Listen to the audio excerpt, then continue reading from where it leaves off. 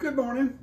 This is Grandpa Roy. As you can see, this is not Grandmama Rose. Last week she had some cataract surgery and a new lens put in her eye. And about along the same time, she began to have trouble in her neck. So she's got to have an MRI to check out if she's got a blown disc or what's going on in her neck right now, but it's causing a lot of pain through the chest and down the arms, and she can't move much, so she's not really in a position yet. She's sedated, so she's not able to do the video, so y'all be praying for her. But she told me she wanted me to go ahead and show y'all my birthday dinner. Last year, if you know me and you've heard me a lot of our videos, you know I love hot dogs. That's one of my favorite things. Hot dogs and slaw and hash browns, baked beans, those kinds of things. I really enjoy those. And so last year for my birthday dinner, I cooked hot dogs and I cooked some fried squash vegetables. We call them squash chips. And I think we had slaw with that. 3 items, and I totally love it. But today, we're gonna do a variation of the hot dog, and that is a dilly dog. What is a dilly dog? Well, and we're gonna do it in wraps instead of a bun. So, a dilly dog is simply dill pickle, hot dog, Swiss cheese or your favorite cheese, and a 0 carb wrap like these. Has to be large enough to hold your hot dog. Now these wraps are carb counter 0 carb. So with that, Grandmama has already prepared her slaw, pickles, carrots, cabbage, mayonnaise, salt, a little pepper, I think. That's her basic slaw. She's got a video on it last year. But to go with that, with the slaw and the dilly dogs that I'm going to prepare in the wraps, we're going to have hash browns. Now, these are not your regular hash browns. I'm going to cook low carb hash browns for you. In fact, I'm going to have, when I finish, I'll have 2 cups, a cup for Rose and a cup for me, and they'll have a carb load of 5 GL, 5 glycemic load in each cup. So it'll be low carb. Now the way I do that is I start with a potato that I cooked yesterday. Why would I start with a potato that I cooked yesterday? Well, that's because when you cook a potato yesterday and put it in the refrigerator overnight, you cut the carbs in the potato by 1/3. So this particular potato here is about 1/4 cup, and so it would have about 10 GL. After it's refrigerated, as you can see, it's 1/4 cup.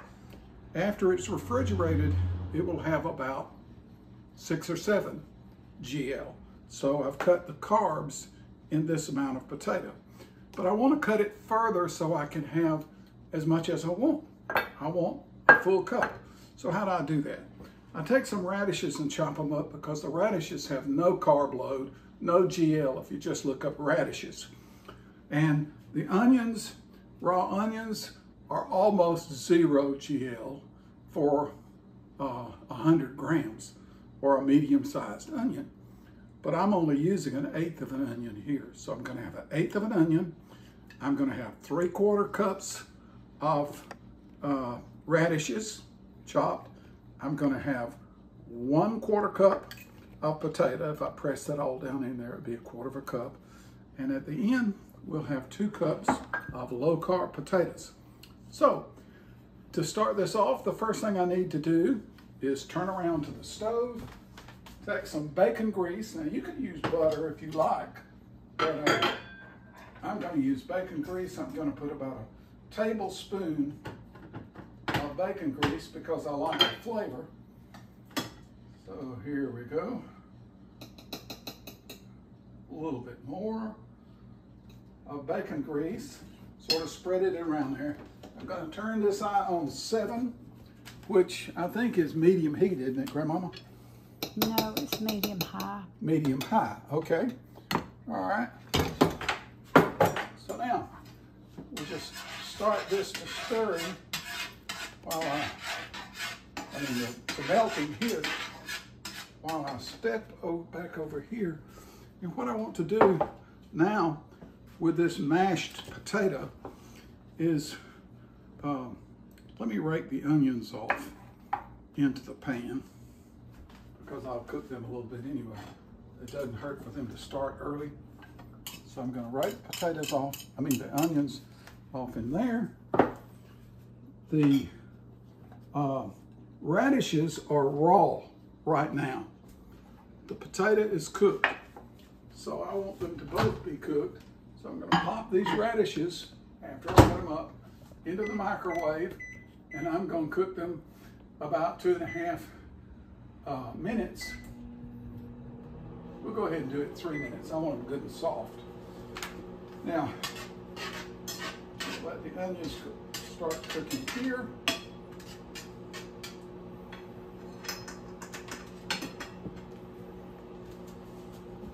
Let me wipe the handle off. A little grease on it.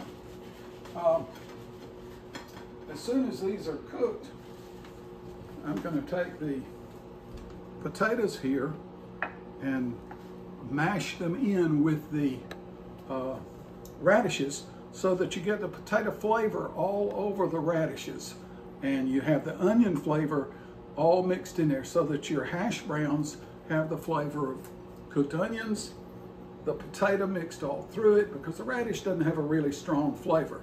Now, if you would like, you could also peel your radishes if you want to, cook them and just pull the skin off. But I didn't today, and I didn't the 2 times I've done this before. But they're very good.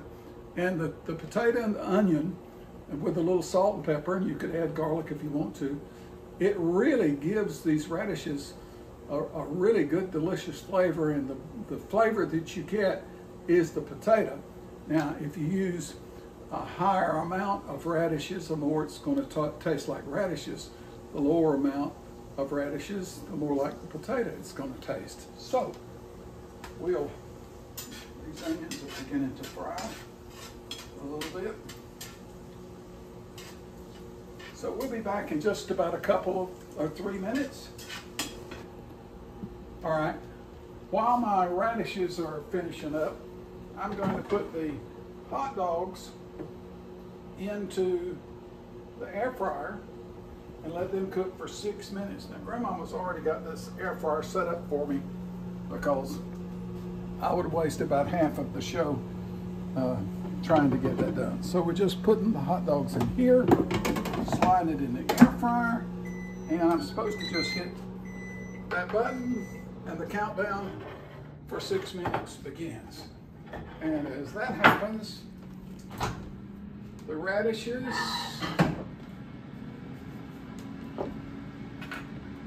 should be soft.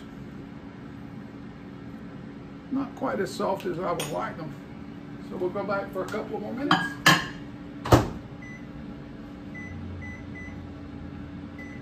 So we'll just let those cook for a minute. Okay, so the radishes should be soft now. Yeah, that's much better. Much better. Okay, so what we want to do, I'll just rake them into a little bigger plate so I can work with them. And if you were at home and not trying to make a video, you would just probably set these aside and let them cool for a while. What I'm trying to do is, of course, mix the potatoes in the radishes, and I have a motive for partially mashing the potatoes. Now, the radishes are not going to mash unless you peel them. So what I'm trying to do, though, is get the potato all around those radishes. just sort of mashing. Now you don't have to mash every piece of potato, but you want these flavors mixing.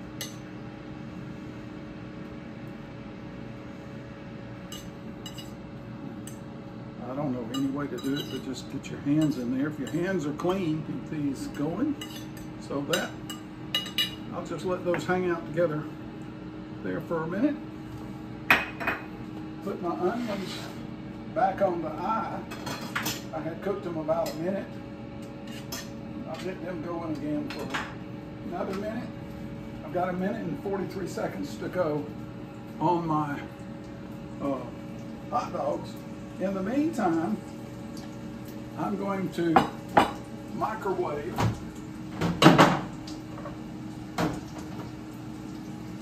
my tortilla shells. Grandmama, how long should I microwave those? 20 seconds. Pardon? 20 seconds. 20 seconds. That won't take very long. I'm coming down. My onions are back. Cooking again. Now we don't want to brown these cook these too long. It's just about 2 minutes. So I cooked them a minute earlier, and this is about a minute here. If you cook them too long and get them too brown, when you start cooking your hash browns and your radishes, you'll burn your onions. So we're gonna go ahead, put the radishes and potatoes in for our hash browns. And just stir this in good. And this will cook for 5 or 6 minutes. Cooking at medium high right now. So let me take this tortilla. All I wanted to do is take a little bit of the raw flavor off of it and toughen it just a little bit. I'm good at knocking this cover down. All right, we'll put this on for 30 seconds. Rose said 20. Maybe it's not too overdone. Okay, in the meantime, we have some nicely cooked, almost look like they've been grilled, hot dogs out of the microwave. I mean, not microwave, but cooker. Air fryer. The air fryer cooker. Okay, so we'll just take these out. And I'm just going to take 2 out right now because that's all I'm going to prepare. I'll slide these back in. I'll bring some cheese over. And I'll bring some dills because we're making dilly dogs. Okay. Give these a little stir, a little flip here, so they'll cook all the way through.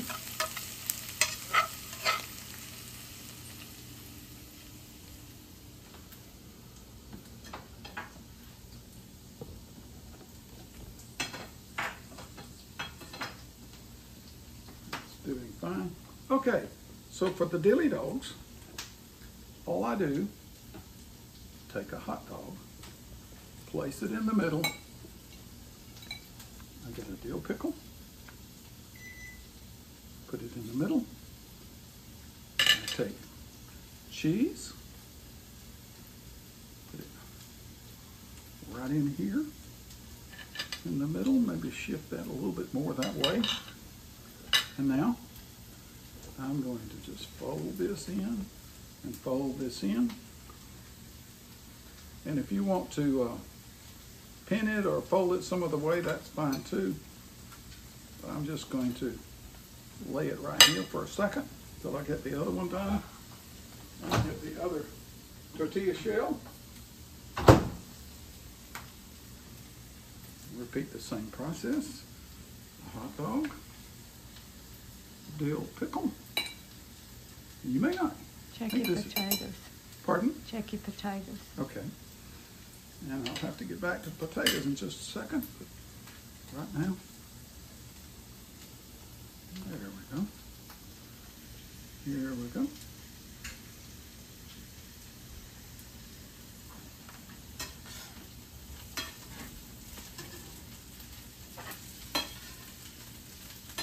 beginning to brown a little bit. Takes about 5 or 6 minutes, depending upon how high your heat is, to do this. Now, I'll just use salt and pepper this time on these, but you can fix them up any way you want to. I'll just put a little salt on. Also, some black pepper. But you could put some hot pepper in them. You can put garlic powder in it. So any way that you think you would like them. Stir these up good.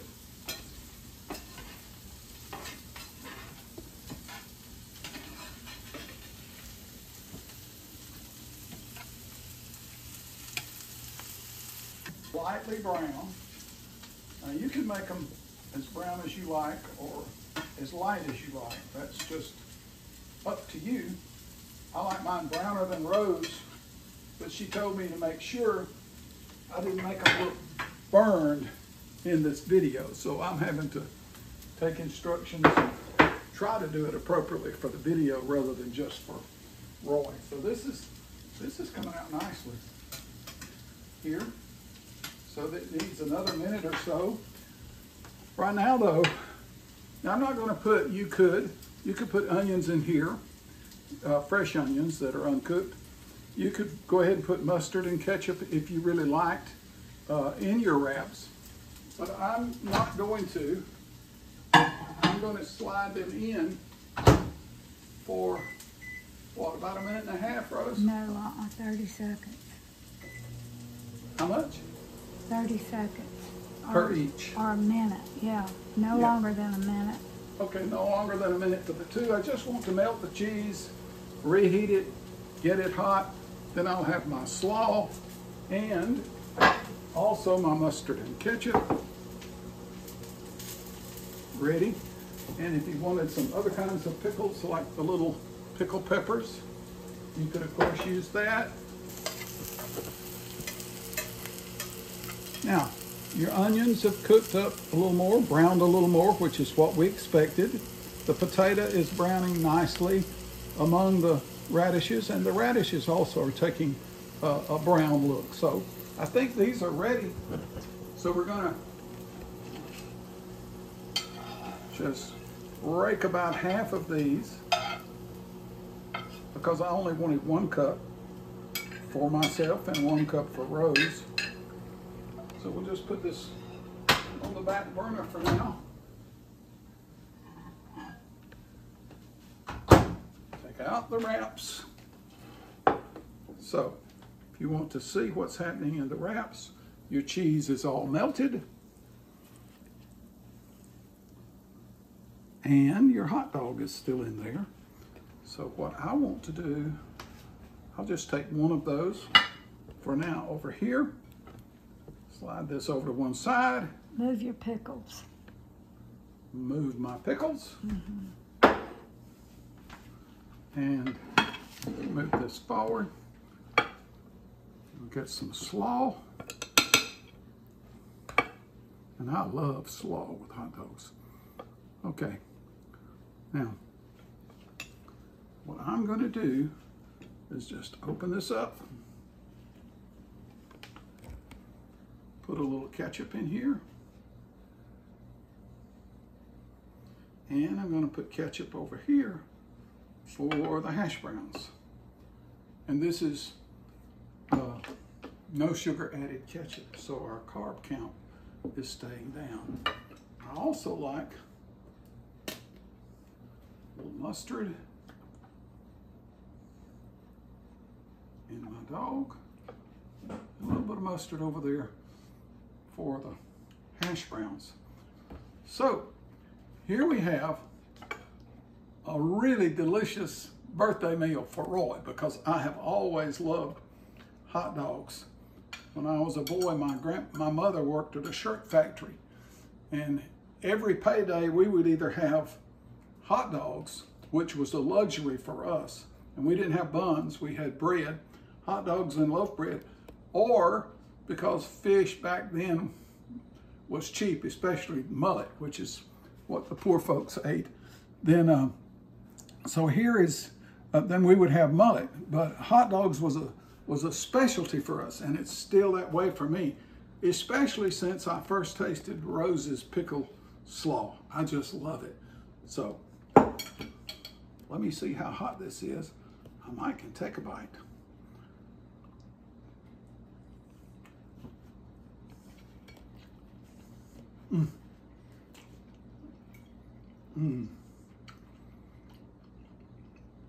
That dill pickle, it's delicious with that. A dilly dog. Give me a minute. Now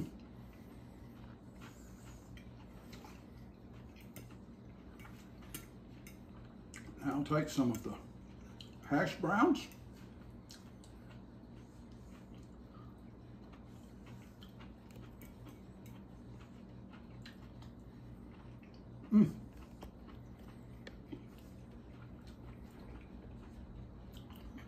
That's good. Oh, this is all delicious. Low carb. You're looking at a glycemic load of 5 for this whole meal, this complete meal. Lunch or supper, anytime you want a low carb load meal, this will work for you. Just happened to be my birthday selection. So thanks for watching. Y'all watch this video and share it if you enjoy it. I certainly hope you enjoy it. And food feeds the family, family feeds the heart, and God feeds the soul as always. And thank y'all so much for praying for us and watching our videos. We really appreciate your support. Thank you.